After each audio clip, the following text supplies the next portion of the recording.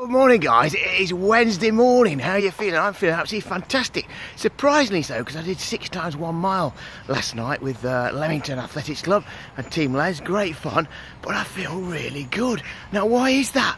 It may be something to do with the fact that I'm packing my body with phytonutrients. But my big message for you guys today is, are we missing something? Are we missing something really simple? Are you missing it? And what is that? And that's the power of volunteers and what you learn when you volunteer.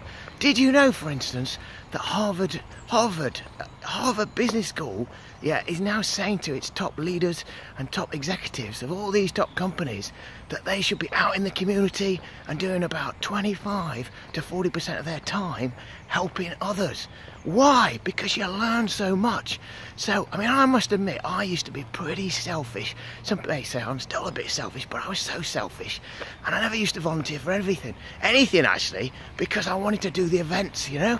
And yet, when you've had a child or you've had a setback or whatever, you start looking at things differently. And so now I help out. And the park run particularly has been fantastic for me. It really has, and there's a great bunch of people. So a big plea for me today is, if you haven't volunteered at the Leamington Park Run, or any park run, or if you haven't volunteered at your local club, whatever it is, then do it. And thank you to all you wonderful volunteers, because you do a great job. You really do. I mean, you supply the oil that makes those clubs really run and function. And if you're one of those volunteers, my challenge to you is to go and have a word with someone today. Challenge just one person, not 10 people, one person to volunteer.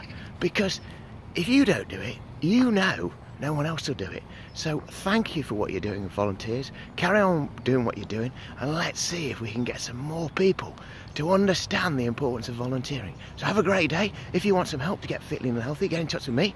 And what am I doing this evening? Well, it's footy. Back playing footy with the lads. I haven't played for 3 weeks, so let's see what we're like. So take care and have a great day.